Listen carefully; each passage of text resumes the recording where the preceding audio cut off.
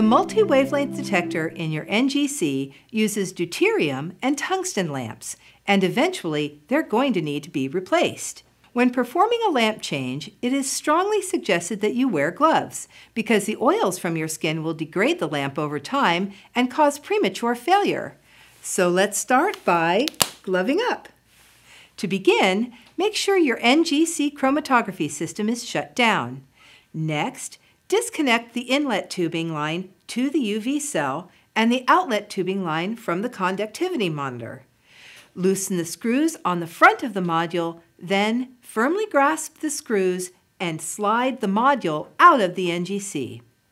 Now, locate the door on the left side of the multi-wavelength detector module.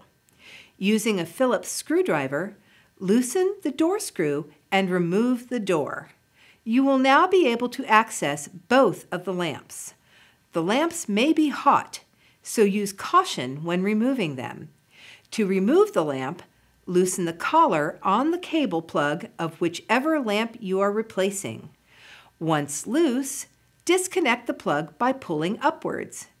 With a 2.5 millimeter hex wrench, remove the top and bottom screws from the lamp casing and remove the old lamp. Next, carefully insert the replacement lamp into the socket and align the screw holes on the lamp casing. To prevent confusion, the deuterium lamp has a 7-pin connector, while the tungsten lamp uses a 5-pin connector. Now, grab your 2.5 millimeter hex wrench again and tighten the screws to secure the lamp. Then, insert the cable plug and tighten the collar. Replace the access door and tighten the door screw. Now you are ready to slide the multi-wavelength detector module back into its bay.